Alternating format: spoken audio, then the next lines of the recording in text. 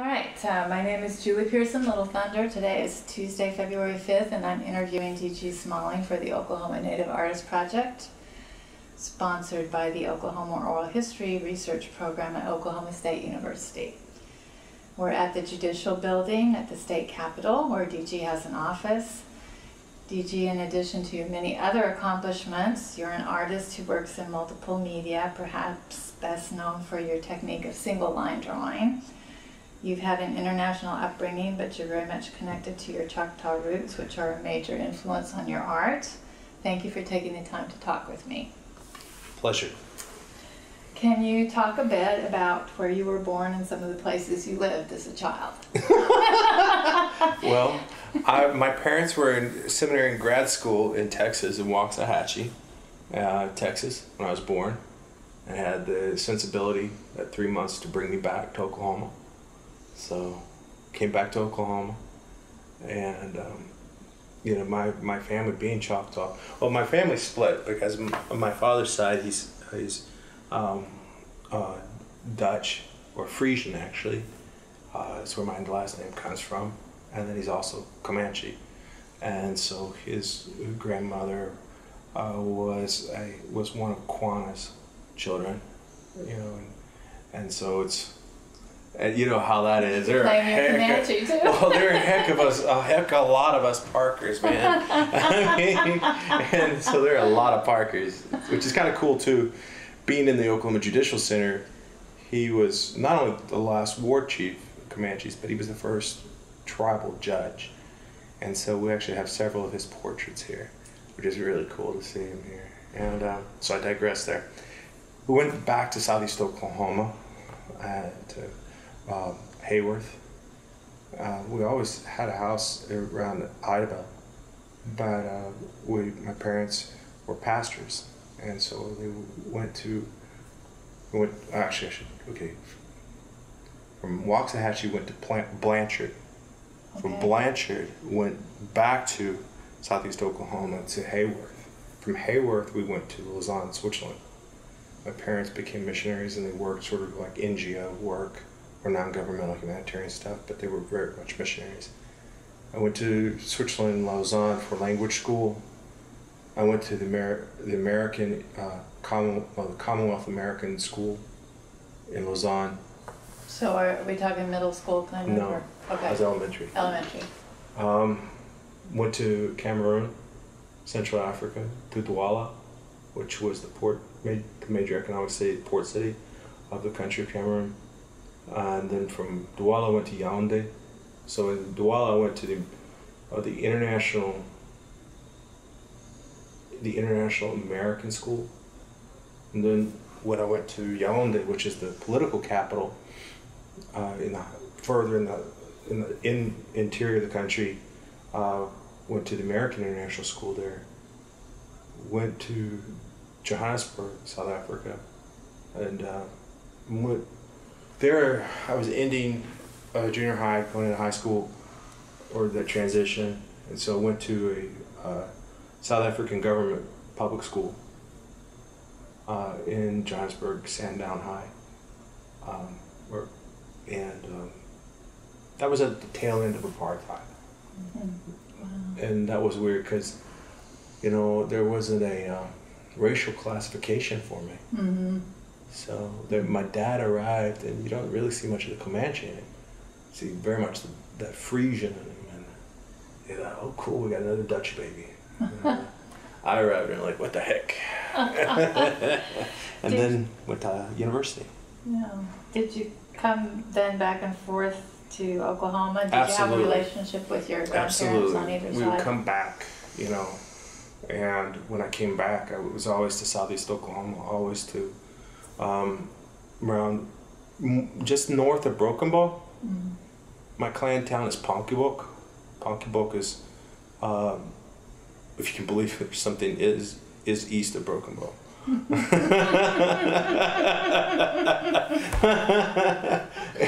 About halfway between Broken Bow and DeQueen, Arkansas, wow. There's or DeQueen is Eagletown. And about a couple miles south of Eagletown is Ponkybook, and you know, then that's our major clan town. I also have clan relations with Honobia, or Honobi, and then we also have my grandfather moved his family out of Ponkypook and Eagletown to just north of Broken Bow, or what is Hochatown, to a place called Bethel. Mm-hmm. And that's really where most of my family are, all right in that area. Do you have other members of your family that were like artistically inclined, or extended family? On my dad's side, quite a few, and surprisingly enough, more musicians. More musicians. Cousin John Moore is from that area originally. You know, he started playing, he's bluegrass, and he started playing Grand Ole Opry when he was 13, with his sister. She was a little bit older, and on both sides of the family, very musical. Mm. And on my mother's side, which I, you know, more attached to in terms of my tribal side, obviously, but I'm neither more attached to either other.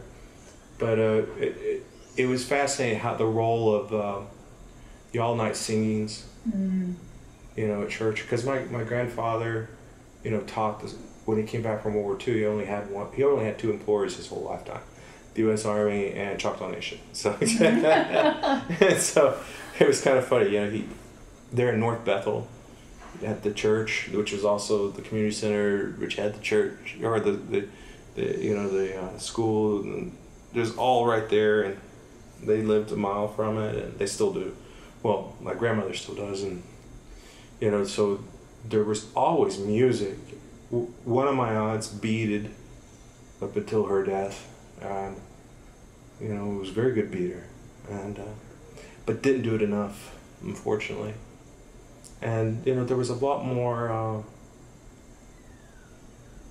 You know, it was strange. You know, you could tell that there was a divide between family members who were trying to understand what had gone on in displacement, and then those who they weren't interested.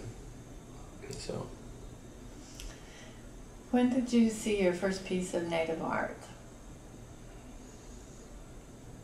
I have no idea. My grandfather, more than likely, he kept things on his desk. That's probably where it was, because I mean, I had blankets made for me.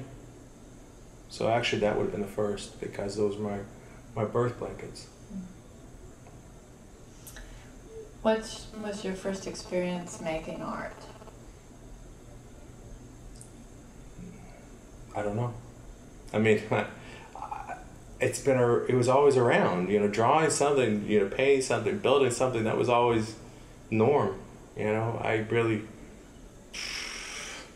know. I don't have one. I know I can tell you, like, when I realized I could do something with my art was different. I mean, I was in Switzerland, and we would listen to the radio all the time, and because trying to get something that was in English. And so we would listen on the shortwave. We would get stuff from Voice of America, Radio Freedom, and other things. And there was one station that played these radio theater dramas. And I was about 8 or 9, and they wanted they asked to submit for a competition of, you know, some of the people, or like the kids listening, submit an art piece, you know, for competition, and I did. And it was in Switzerland. It was being broadcast out of Geneva, and we lived in Lausanne, which was like 40 miles away. And so I did. It was the only time I ever did, and I won, which was kind of cool. I thought, it's interesting, I could do this. And you know, and I have to think that for me, what saved me in terms of to think that I really could do something with the art was leaving. Mm-hmm. I think that was critical, because when I left the United States, I mean, it's absolutely not a slam against my teachers. My elementary teachers at Hayworth, I have only the fondest of memories, and in Hayworth, still to this day, holds a very important place in my life because it is, for me, quintessentially the safest place I've ever lived. But when I left Hayworth, and I left the United States, and I went to Switzerland and went to a Commonwealth school, and I mean, it is an elite school. I mean, it would be false to call it anything else. I mean, we had art every day. We had poetry every day. Immediately left I was in third, fourth grade, and immediately learning how to memorize Robert Frost, and painting, sculpting. It was incredible, and I think that year was the most pivotal year of my life. So you've got getting this wonderful background in the arts overseas already at that kind of junior high, middle school level. It was incredible because I can't really emphasize how radical it was. I mean, when I mean radical, not in a subjective or in some sort of idiomatic way, but in a true sense, radical experience. Because I left Southeast Oklahoma the week before Christmas, and my godmother, one of my paternal aunt, and her family lived in Bad Homburg in Germany. They were working for IBM, and got on a plane for the first time. And it was a 747 KLM, and they bumped us up first class. So not only have I experienced all this for the first time, I'm this punk ass kid. I spent the entire time in the cockpit with the pilots, and I've always been a very curious person. I love adventure, and so for me, I was having a ball. Got to Germany, and I remember going to midnight mass for the first time, and there's New Year's or Christmas Eve, and which that was a first. I mean, and then everybody congregated, the community congregated in this medieval fortress's central court, and with candlelight proceeded along this route to the cathedral, and went in, and this first time in a castle, first time in a cathedral, sitting down, and for the first time ever hearing an orchestra. And in this cathedral, the full Messiah with choir blew my mind, because my experiences of the castle, of the cathedral, of the music were not tourist. They were participant, observer. They were seeing each in their proper context, and mind-boggling, because I realized, holy crap, what the heck is this? Where have I been? And hooked me. Just hooked me. From then on, I wanted to see the stained glass windows. I wanted to see the sculptures. I wanted to see the tapestries. I wanted to hear the music. I wanted to learn how to read the music. I wanted to get it. And for me, the art, it wasn't a matter of trying to get me in front of art. It was, I wanted to see the art. I wanted to see the aesthetic. I wanted to see things. And so whether it's in Switzerland and Europe, but then when we got to Cameroon, the richness of the African art that was there, the sculpture, which to me is the finest in the world. You know, I don't think that anyone can sculpt like the Central Africans can sculpt. They can sculpt anything. I mean, just anything. And their sense of abstraction and it reminds me in many ways of like Alan Hauser's work. Just an innate sense of space. And because Alan, you know, talk about audacious, you know. So I digress there. You're having all these wonderful art experiences both in and outside of school.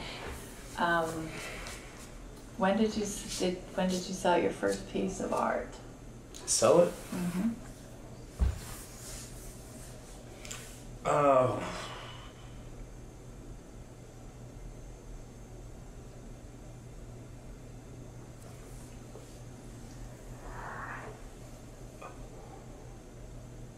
It was when I was in D.C., Washington, D.C. I was working for SAIC at the time, it was a defense group. And just kind of, I needed something to do on the side. Oh, were you in your early 20s or? I was in my mid-20s. Mid-20s. And my mind was exhausted. And I did some paintings for a psychiatrist. A series of paintings, 7 of them, I think it was. Big ones. And she just wanted some flowers. And so I just did flowers, real simple, basic stuff. You know, for me that was fun. I mean, I was able to create without, you know, any obligation. I mean, aesthetically they were good. They're good pieces, but they weren't anything to think about. You know, they were just fun to do. Mm-hmm. Because the sort of stuff I was dealing with at CIC on my desk was really macabre and nasty stuff. Can you tell us what the acronym stands for? Scientific Application International Corporation. Does it help you understand what they did? No. Precisely.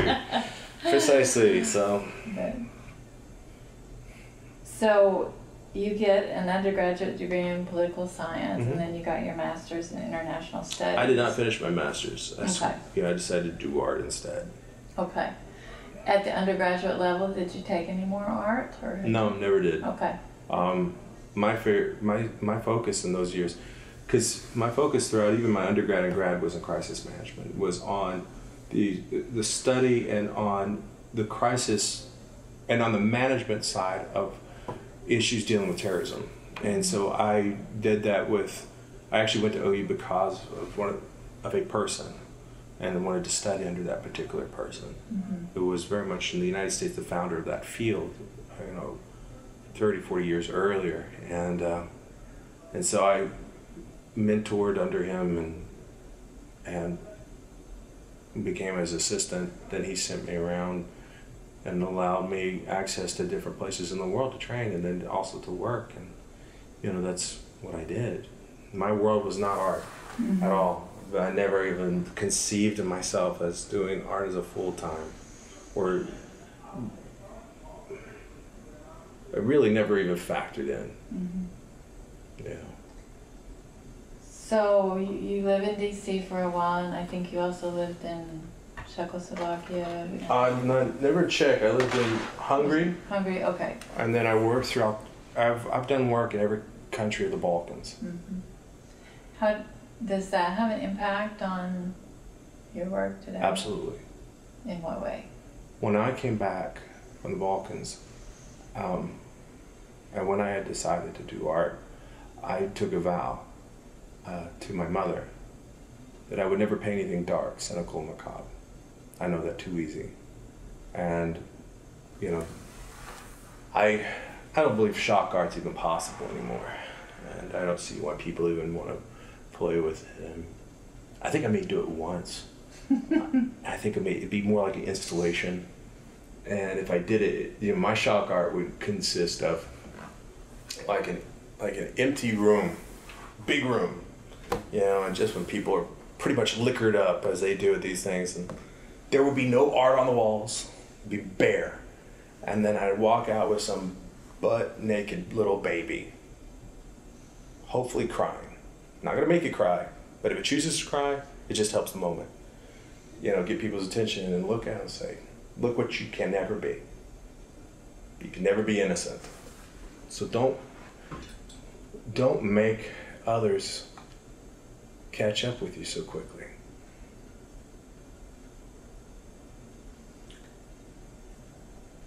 Were you in your 20s already doing these flowers just for fun? Are you already working kind of minimalistically? I in high school and everything else leading up to, I was the exact opposite. I did strict realism. Strict, rigid, nothing abstract whatsoever. Nothing. And when it was surprising for me, what happened was I went through some experiences in the Balkans that just necessitated me trying to communicate with women, particularly women who were, I mean, we're talking clients that were,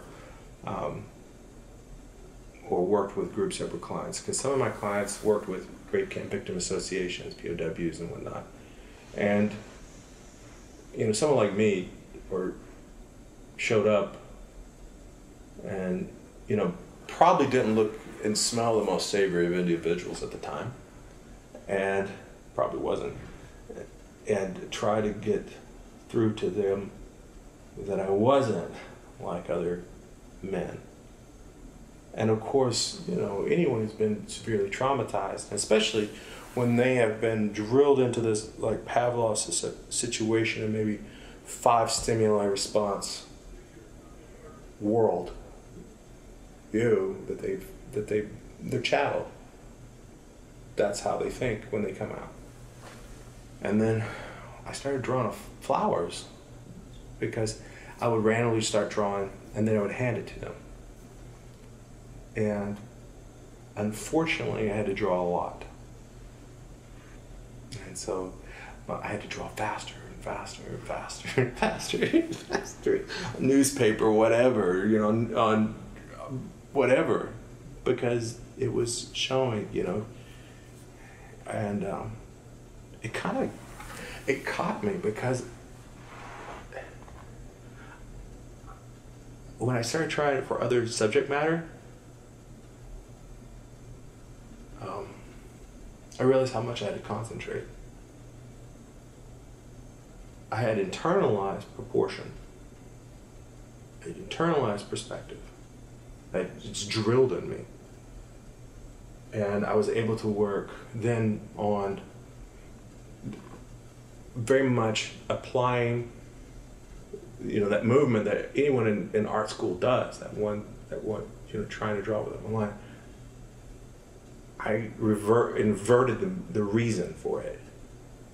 Whereas most people do it to loosen up their hand and help them capture an image. Mine was the opposite. Mine was to exact my hand. The image was already there. It was to exact it.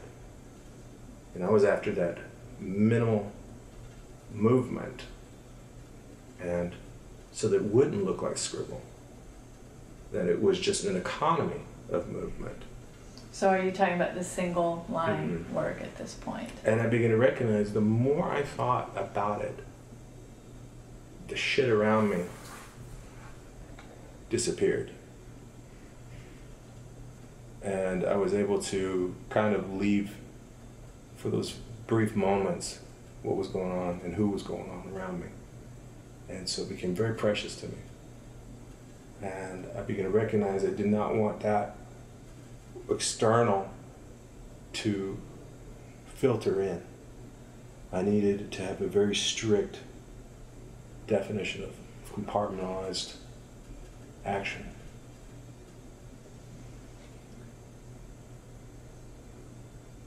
So when did you begin doing art more full-time? When I came back,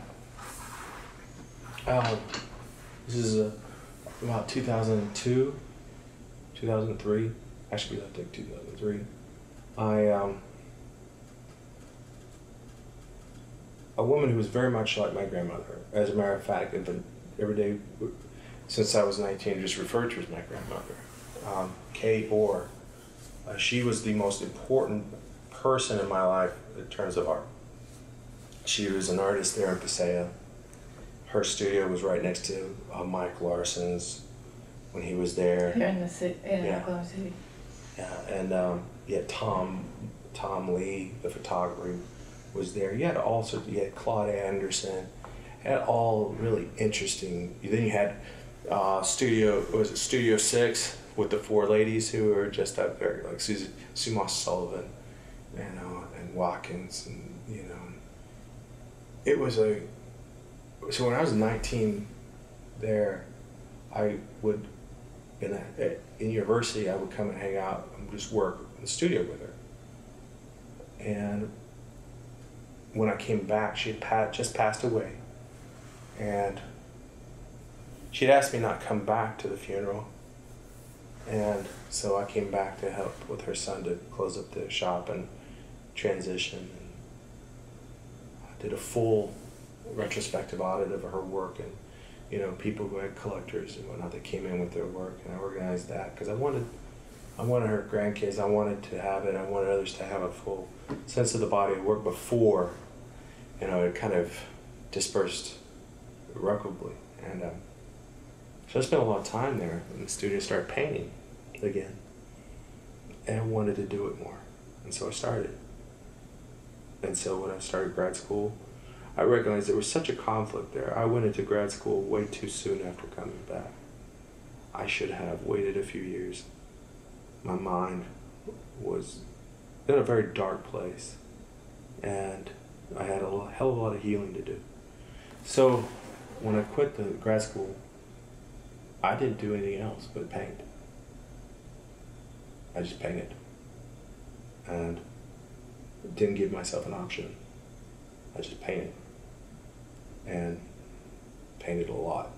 And I had a lot of, I figured that I didn't want to be like a lot of my father's friends or relatives who came back from conflicts and whatnot, and waited till their middle age after they screwed up a few wives and a few sets of kids, and I didn't want to do that.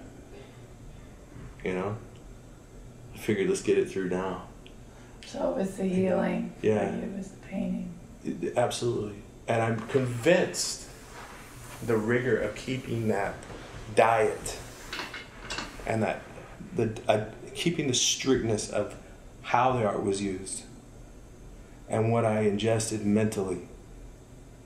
Like, there was nothing dark. There was nothing cynical. There was nothing macabre. There was none of that in my life. I wouldn't allow it.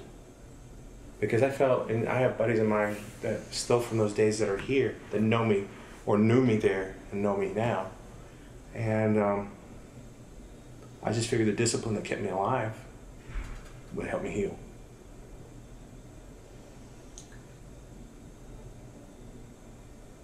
Did you get involved with galleries when you were going through that phase, or not at that point yet? I did. I think it was 2006. What were some of them? I wanted to get in a gallery that had nothing to do with Indian country at all. So first gallery I ever got into was in Little Havana in Miami.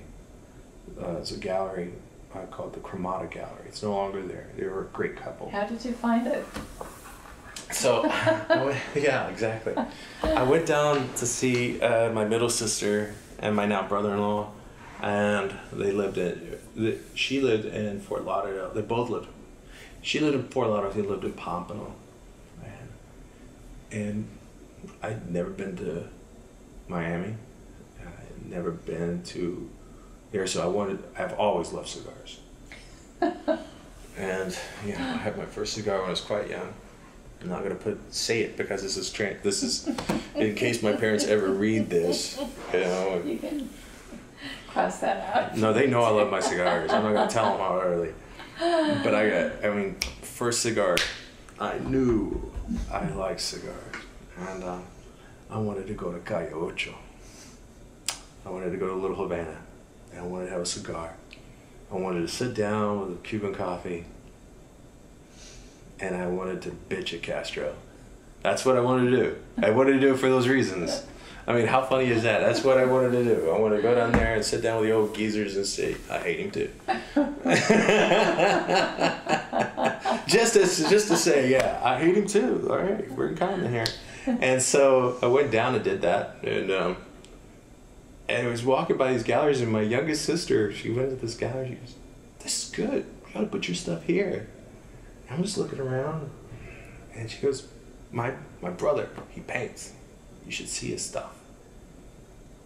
And I said, what? And they said, really? We'd like to see your stuff. I said, whatever. So seriously, we'd like to see your stuff. I said, I have nothing here. I just came down to see my sister. She goes, well, how long are you here? I'm here like 2 weeks. Make something. Show us. So, okay. Went by an art supply store, bought some paper, bought some ink, and did some stuff for them, and they were like, well, take it. So they were ink drawings? Yeah, these were all ink. They said, we'll take it. You got more? I said, I'll send some. All right, we'll take it. And you're doing one line. Mm-hmm. And what was the subject matter?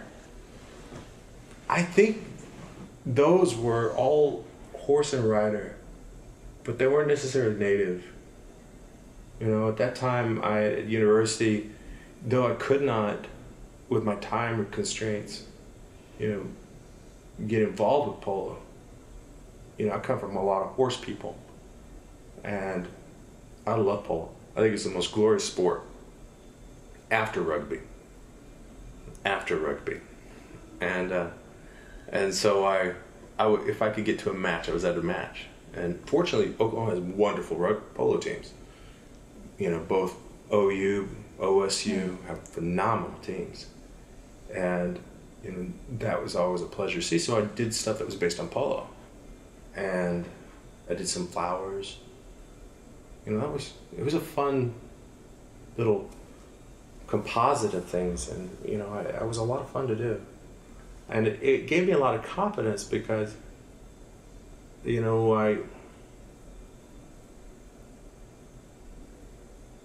I needed the validation that it wasn't because I knew anyone. I needed to know that the validation came from the work being alone on its own, and that it wasn't because it was native. That I was in a native gallery, and I've really shied away from that. Not because I don't see a need for it or that, and it's certainly not at all to speak ill of him. It's just, for me, I want my artwork to just be because I'm an artist and that I'm native. That may be informed what my subject matter, but it doesn't define what I do. I mean, it's very important, but What's an early show or exhibition you had that you feel gave you some important visibility? The most important show for me, beginning, was my first show. It was because I did it at Jacobson House out of respect for the Kiowa Six. I have the utmost respect for those 6 artists, and for Oscar Jacobson, and Ducelle, his wife, and was it Sister Margaret, or Margaret, who was the woman from St. Patrick's who brought them to. That was Susie Peters. It was one of the. I think so, yeah. That to me, to show in that space, was important for me to do, because I wanted to be able to show in that space as a sign of respect, but also a validation of the work, And was this 2007 or? 6 or 7. 6 or 7, okay. You've done a lot of commission portraits and just it's weird, fabulous it's assignments, weird. Like Tony Blair and Sandra Day O'Connor and Mrs. Hauser. 2 for her. 2 for her. About to be my 3rd in June. So my first question is, that's wonderful. are these portraits more realistic, or No. are they suggestive? They're just like this. Okay. What's hard, what's the challenge of doing a portrait of a really well-known person as opposed to somebody who's There not isn't so a well-known? difference. There's absolutely no difference. Do you work from a photograph to start I with? don't want or? to. I prefer not to. Mm-hmm. How about Sandra Day O'Connor's? How did you approach her portraits? Well, you know, when I was Or asked, the one? the first one was rather on the spot. You know, Justice Cogger asked me to, and at the time, Chief Judge Robert Henry, he was Chief Judge of the 10th Circuit at the time. They asked me to come to the Governor's Pavilion and to do a portrait of her. Wow. Pressure. No, not really. I mean, I had worked through my pressure. I'm pretty easy around pressure as an artist now. The most pressure as an artist I've ever felt was when I deliberately started out on a project to get me over that feeling. I did a 3-year series on drag queens, in which I would go out to the clubs, to the residences, to, you know, be at the club, both out in the audience, and then I would go in the back with them. And I did that because And you're working on site. absolutely, drawing. absolutely. Okay. The worst lighting in the world. Worst lighting in the world. Worst audiences in the world. They're drunk. I mean, people around you are drunk, high, whatever. They're moving, dancing, and you know. And that was very fortunate that the club owners, number one, and the queens themselves, number two, wanted this. They were cool with it. They would set me up a little spot and let me work. They all knew Kay, who was like a grandmother. They all knew her. All the club owners knew her. So I had a rapport with them, but going in, and they understood that I wasn't there to be cynical. I understood that I was approaching them like I would approach a ballerina, like I was going to approach a native dancer. I mean, I am there to just commit myself to that moment on the paper. And, you know, out of respect, I gave each and every single person that helped me a piece. You know, that was just a sign of respect, you know. So you took the project on for, did you say 3 months? Or 3 years I did it. 3 years. Okay, so you're mentioning the clubs and that atmosphere, and when I first saw your video, because that one-line drawing technique is very much action, a kind of action art, right? And it makes for a great performance. And I'm wondering if you're aware of the performative element a bit when you do it, or are you just so focused? I can be if I need to be. Uh-huh. That was part of why I did it. I mean, I wanted to be able to become so comfortable with the form and with the method that literally anywhere at any time with anyone I could do it. You know, that was important. I wanted to be free of any sort of I wanted to know how to commit to exactly right then and there. And then I wanted to also, you know, there was a very practical part of it where, for me, was dealing with the male form. Up to that point, I'd never drawn a man. I mean, there's no point, you know. As Kay always said, she was my grandmother. So as my grandmother always said, paint what you know. Well, I didn't care anything about men, so I never drew any men. So I went about learning how to draw a man through using the drag queens, from transitioning from the female body over to the male. So you're talking about some of the backstage stuff, watching absolutely. the transformation. And it gave me stuff that I never would have thought of. The richness of, I mean, when you have a subject, somebody that you're working with, and as they're prepping up, and suddenly it looks like it's right out of Hamlet, where they're holding their whole, you know, the person is a blank canvas, and it's that wig, and it's this. They're holding the mannequin head, and it's like right out of Shakespeare, and realizing that this person is projecting an alter ego here, and it was really interesting too to be in the room, or in the space, to I developed a rapport with these people at a point that for many of them was extremely vulnerable, that someone like me could be quite comfortable. They could be quite comfortable with someone like me in their room. I did it for many reasons, and it seemed like a very economic way of getting a lot done with one movement or one process. And it worked. It really worked. Because I had just completed it, and then I was asked by John Kirshner in the Oklahoma Department of Commerce to go with them, and there were several Native artists who went with the centennial celebrations there at the Epcot Center. And I went, and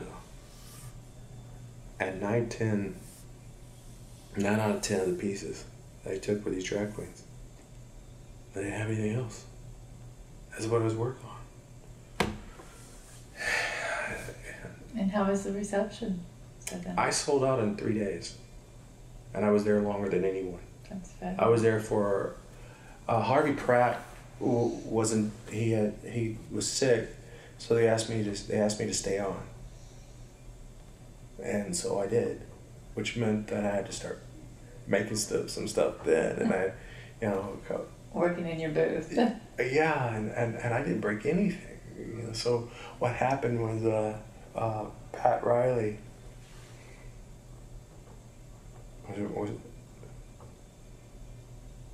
Pat Riley was coming out, so he brought some stuff for me.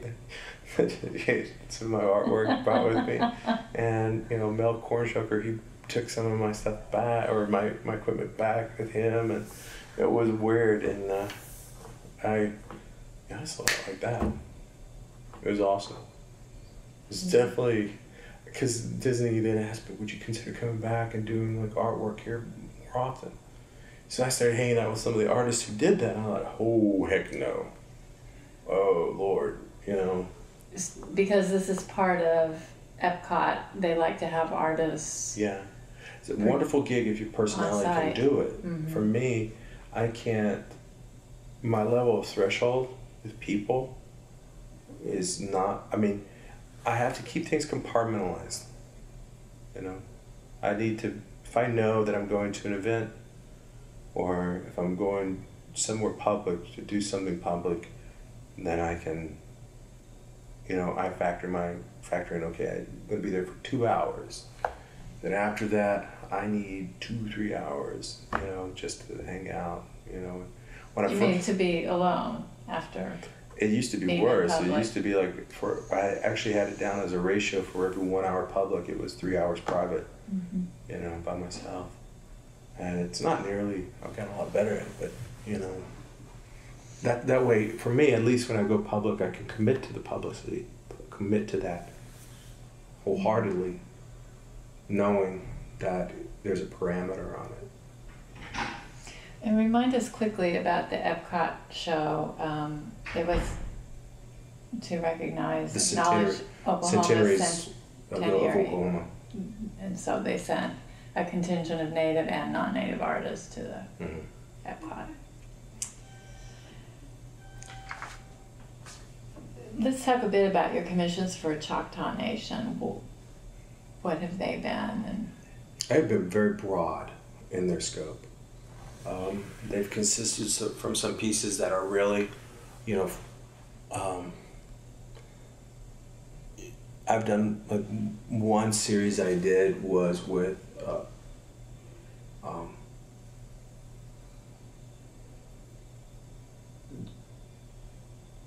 the Choctaw Code Talkers from World War I, and I did a series on that, and that, and I lectured on that while I was there at NMAI, and it was fascinating to me, to do something on that, because, that's a family issue for us.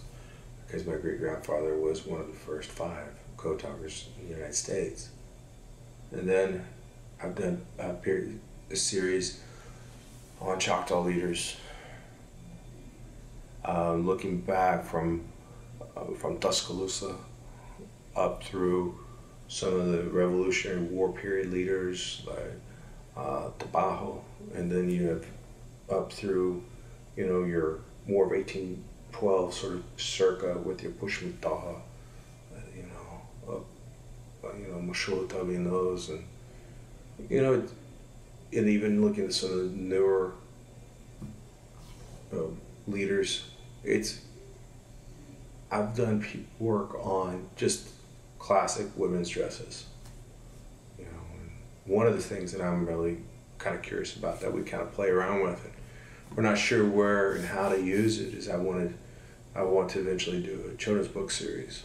Using a boy and a girl, his brother and sister, very much unfortunately not including my youngest sister, because she wasn't around, but base it really on myself and my middle sister, and what it was like when we left, and we come back to our families, and so that little series we've been toying around and bouncing back and forth. We haven't, and it's that it'll be done. It's just how we want to do it, and they've been really good, because the art, yes, but I've also worked in capacity as a delegate for them and envoy politically because of my family. Yeah, why don't you talk a little bit more about the NMAI, the Code Talker celebration there. What was a highlight moment for you? It's kind of interesting when you had the French government represented there, because that's critical. World War I, our code talkers were and same in World War II, but they were very. World War I, every single code talker took it to his grave. It was top secret, and they took it to the grave. And so the only reason why we understand what they did now is because of the French government, not the federal government. We never would have known. But in 1989, envoys of the French military arrived in Oklahoma and started going family to family, trying to locate these men. Most of them had died. Actually, as a matter of fact, all of them died at that point. And they were bestowing a knighthood to them. It was the Chevalier de l'Ordre de Mérite de l'Ordre de Mérite combattant de la 5e République, the Order of Merit or knighthood of the Order of Merit combatant of the Fifth Republic. And so what was very instructive to me was, while the federal government has dilly-dallied on this, getting our medals for years, we're into decades now. It's finally done. Decades. The French government gave them knighthood in 1989. So to have them there was important, because it was important that the French, and we in our relationship with the French, which precedes the Americans' creation, it was important as a point of validation to say that our relationships are sound, our relationships are healthy, our relationships are strong. That's much more important than art. What are some of do you do very many booth shows at all? No. No. How about, and you haven't done Indian Market yet? No. But you do have a gallery in Santa Fe. I did. I think that I was talking with with the owner, and I think she's going to move on. So I don't know if I'll continue Santa Fe. I'm actually considering more up north in Canada. I'm really curious about what's going on in Vancouver, and then also, over near Quebec with some of the art that's native. And I use my art more and more to pay for my travels to certain places. And so more and more I'm like, where do I want to go? Well, let's do a show here. So you gotta figure out a plan. Yeah. So maybe not being sad about Santa Fe is because I want to go somewhere new. I like Santa Fe, and I appreciate what it's become. But as you know, Santa Fe is made up mostly of artists not from Santa Fe. I mean, artists from the Northwest. A heck of a lot of artists from Oklahoma. And I'm just kind of tired of people that I know of, or people that are clients of mine, who are willing to drive to Santa Fe, or even come to France when I was there, knowing where I live, knowing where my studio is. Oh my gosh, you have to tell that story. You had an exhibition in France. Yeah. And you actually had clients come out to France. Yeah. To buy. Yeah. Well, tell us how the exhibition came about. It was, Russ Tallchief and I have been talking about doing something in France for years, and God bless him, he put it together with an annual show on paper. And so there was a group of native artists who went. I mean, it was that simple. And it was very odd. Where was the showing? At the Grand Palais. And they went again this past year. And, it was beautiful. A beautiful place. For me, it was nice to go. It was funny because I've been to Paris, I've been to France, or my parents lived in Lyon, France for years. So, I speak French fluently. So it's very good to be there with some of my friends. You were good to hang out with. And I could be translator. And what was, one of the most special times for me was, there was one night we left early from the Grand Palais, and they just set up the Christmas market along the Champs-Élysées. So literally when you came out of the Palais, there you are on this Christmas market. And it went from like the Arc de Triomphe down to the Tuileries, and just gorgeous. And do you know Kanitha and Brent Greenwood? I know of them. Okay. Well, they have their boy. He's about, I think he was about 12 at the time. Somewhere around 12, 13, somewhere there.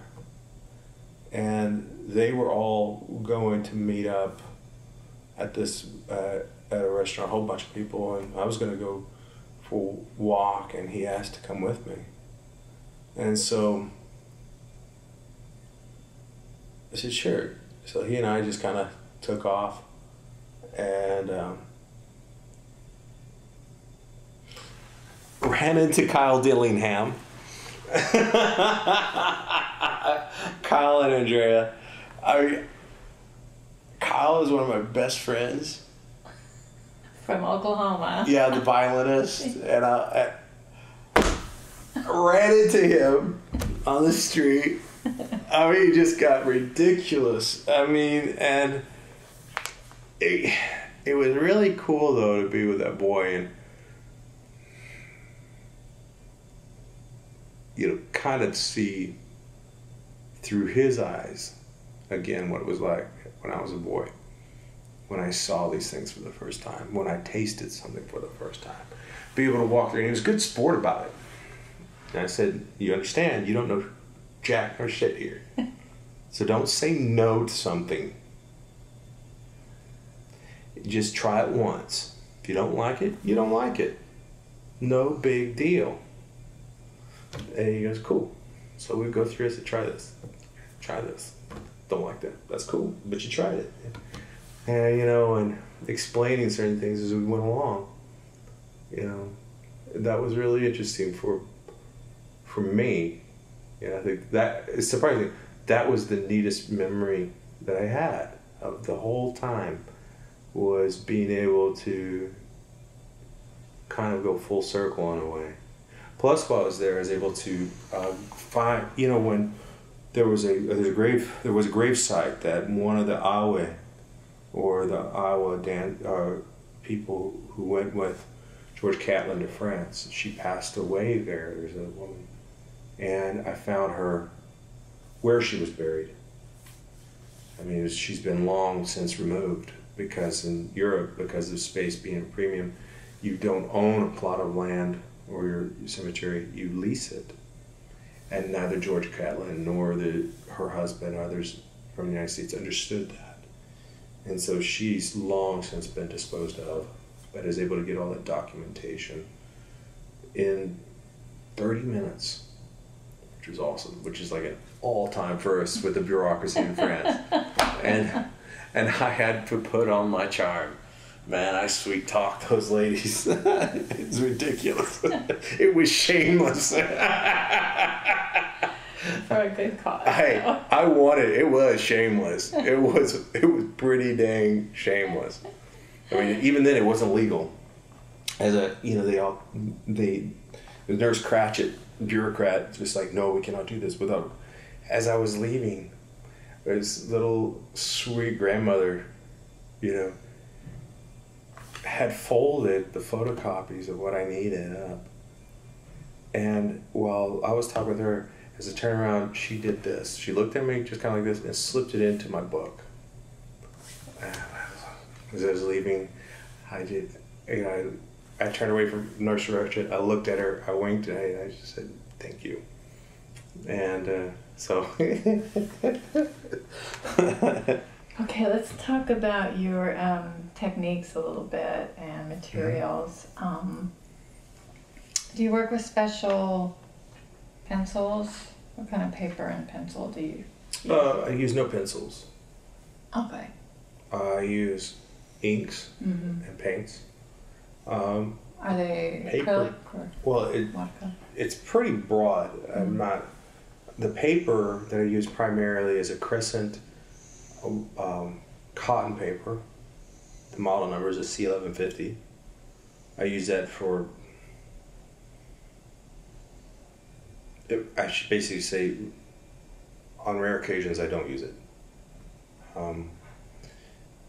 The ink that I use is primarily a Pentel P500, P700 pen for the rendering. I prefer the use of these pens. They much more fluid and consistent about their fluid over more movements and larger movements. I like using gels because they can be exposed to sunlight indefinitely and not fade. I firmly believe that as an artist, if I know that I can use a product that can provide a better and long-term,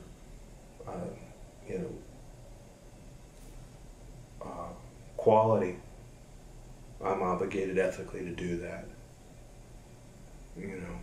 And so there's a lot of inks and paints that I just won't use because I don't see the value in them anymore. So, even though it's a spontaneous process, do you have your concept or idea in mind before you start?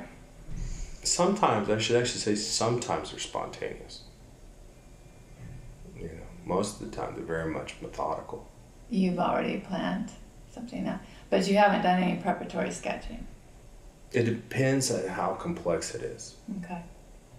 When I'm dealing with a piece if I'm dealing with a piece that is large, I don't have the luxury of being able to step back for perspective. I have to map out placements prior, and those placements dictate how I flow, because I'm not going to flow in a way in which my arm is going to brush over the ink work and smudge it. So I have to plan things out so that I minimize backtracking so it doesn't start looking like scribble or get messy, and conform to that economy of line that I'm trying to do. Yeah, it's almost more like a mapping process, isn't it? It is. That is actually what it feels more like.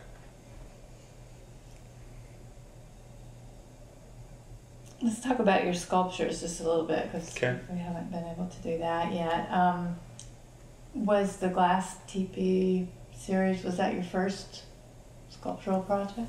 Yeah, that series is, I'd done designs with jewelry, with Jackson Jewelry up in Stillwater. They had designed, or they'd actually created some of my designs. I like working that way. I'm not a sculptor. I'm not a glass person. I'm not a jeweler.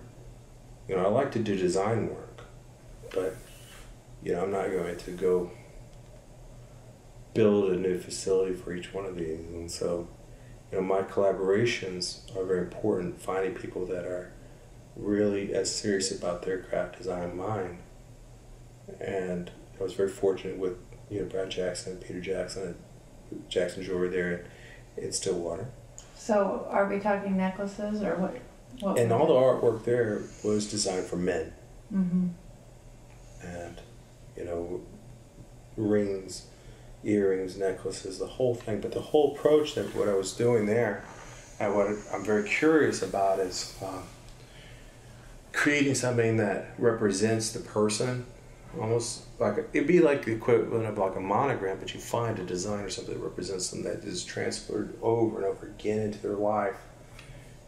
And I like that sense. It's very simple, very elegant. Then with the glass work, the large glass works, it's all collaboration with Gus Teetsort here in Oklahoma City, with Teetsort Design, 4th generation glass family, with city glass, but he does all the really difficult stuff.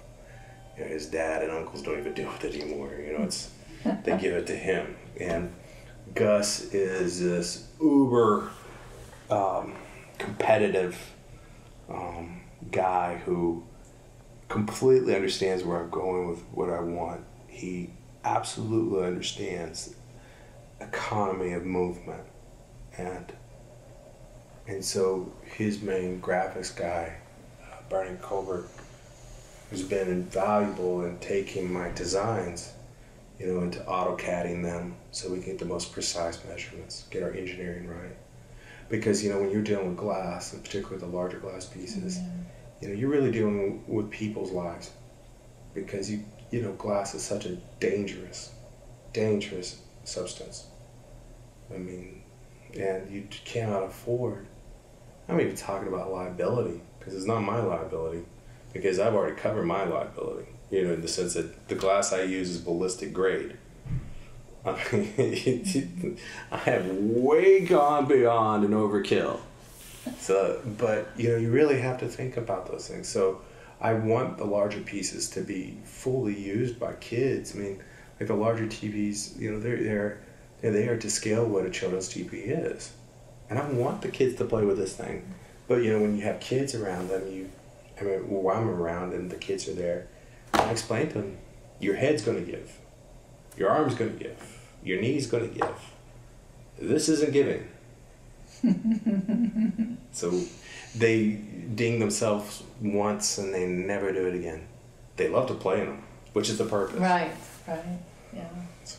And that was a commission for a particular the big one is collector. Dick and Jeanette Size, Yeah. who honestly they're as important to contemporary Native art as most contemporary Native artists in Oklahoma. They're the ones who first gave the big breaks to Kelly Haney, Ben Harjo. You go down the list. We don't get to do the really cool stuff that we want to do until we get that first break. Right. And that person who believes in you is just as important as you. So do you have plans for another sculpture? Yeah. I'm talking with some people in Russia, and so and that will be for the original size, and if that gets done, it'll be about 50 foot. My goodness. So hopefully it gets done. That'll be. I honestly believe that our art, particularly Indian country art, we need to leave the United States with it. We do not only ourselves more justice, I think we do our peoples more justice that way. Because then we're really understanding more clearly that we are international artists. Right. So tell me about your creative process a little bit from the time you get an idea. Do you write things down in a notebook? Do you? No. I love going on site and watching people and sketching. That's how I like to work preferably. I like to observe, because it's when I'm observing movement I'm really able to see what to that person is a critical posture, critical stance, critical to them being able to perform what they're doing in a way that to them is elegant. It's like watching someone who's a chef or someone who's serious about cook. The movement is right in here. It's very close. You keep things close because you're minimizing the space in which you can hurt yourself on the elements, whether it's on pots, pans, oven, but also you're minimizing how much space you can do and damage you can do to other people in the area. No big movements with a knife, you know? And so it's not necessarily very dramatic, but that's not what I'm going for. When I draw a chef or someone, because I remember doing a whole series with Chef Black when he first came to Skirvin. Those were fun. And, you know, it was very much just watching them. And then seeing how they moved. And then same with ballet. I treat them all the same. There's no difference. But you really like those situations that involve some kind of activity with the movement. Well, not even that. Like if inactivity. Mm-hmm. I think one of my best portraits was of Jan Henry, Robert Henry's wife, when she was just at home with her cats reading her book. That really sticks out in my mind as one of my better pieces. Because it's true. That's how she is. When she's not in the dental office working, she wants to be home with those cats reading.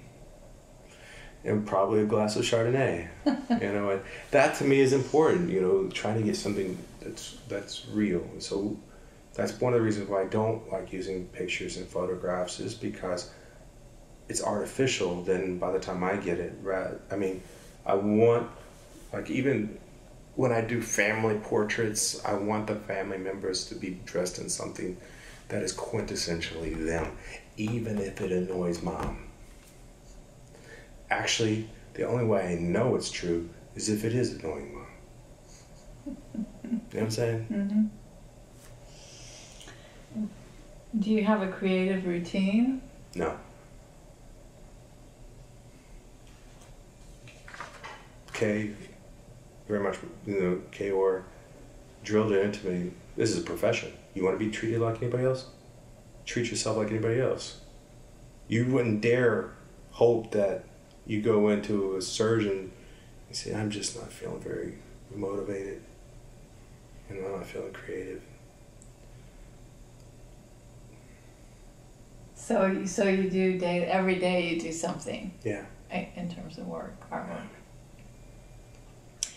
I meant to ask too, did she use one line? No, not at all. She was very much an expressionist. Mm. Fantastic artist. I saw her artwork for the very first time in Johannesburg at an art gallery there. and it was remarkable. It blew my mind, her colors. You know, and as she got older and developed macular degeneration, those colors just became even more outrageous. And she taught me, as an artist, I think for me what I walked away with, because our work is so different, was two things in terms of pedagogically what to beware of, and then technique-wise what I walked away with is I do not process shadow, I process light. So, which I think is a huge difference. Right. It's a huge difference. Well, is there anything we forgot to talk about before we take a look at your artwork? No. Can't think of anything. So, Okay, I'm going to have you talk about this piece a little bit, and I'm just going to actually pick up the... well, how about I just do this? Readjust the camera, yeah. And that way you'll have this as a still. Let's see. Let me get it in focus a little bit here. Yeah, excellent. Okay. You got it then. And this piece is untitled, which I guess is sometimes typical of. Tell us about your So title. if you'll put this titling, down yeah. here, I can show you some stuff here. Okay. All right, so for my work, it's very rare that I will actually title something. Very rare that I'll title something.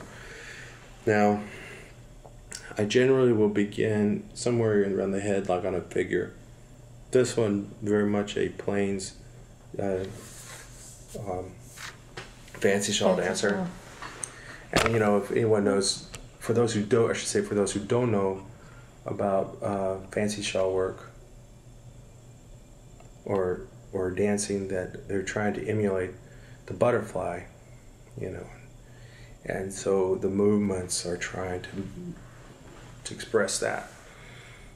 And this is on cotton paper. And so on here, to give some technique, it's hard to see it, but there's a ridge quality in here, a contoured ridge quality. You see here, here, here, all throughout it. This happens from laying the ink in first, and then with a flat object before it dries, depressing the areas in a contoured way, and so it keeps that ridge form. I contrast it here along the edges with gel ink. Some, like this size, I'll use a lot of gel pens. I love using gel pens because they so mimic the texture and refraction of our beadwork. You know, they really do look very proximate to what the beadwork, how it shimmers in sunlight, you know, or any light. So I like adding that, because now what we're seeing too, especially up north in Canada, you know, on the West Coast, and we're going to start seeing it here, is now you're getting into the face, the shimmering being brought into the face, like the beadwork that they're wearing, which is, I think that's awesome. And so this idea of the movement, and a movement that any dancer, this is a dance posture that they assume a lot, and I like doing that. I like finding. I did a whole series, one whole show, 5 stances from different styles of dance, the dance moves and the movements and postures that the judges would be looking for, which I think is really good, because then when someone goes to a powwow or goes to a dance, if they can see, so that's what the judge is looking for. And I love drawing this stuff. This actually comes from my own collection. I keep pieces back. I didn't want to be caught in a situation like when I was at the Jacobson house on the board. It would tear my heart up whenever we would be presenting some descendant, some young daughter or whatever. I remember the youngest child of one of the Kiowa Six, her very first and only original piece from her father. That's not right. And so I decided, long ago, that not only pieces that I particularly like myself, But I have kept the majority of the most important pieces that have been published or been shown. I've kept them to myself, so that, if my artwork does get to the point that it has, a critical value for my tribe, that it can either be donated to the tribe as a living trust from my family, or that it's just in trust for my nieces, nephews, and so. Because I don't want them to get in a situation like that. Did it take you a little while to come up with your signature, or? No, I've had that signature for years. Sometimes it's a little bit of a trick deciding where you want to put it. And I don't know, it's never been. It's always been just right there. I think I did it because I didn't want it to interfere with any of the ink work anywhere else. Okay. Yeah, there it is. It's done, it's simple, and it's out of the way, and, Yeah. All right, well, thank you for taking the time to talk with us today. My pleasure.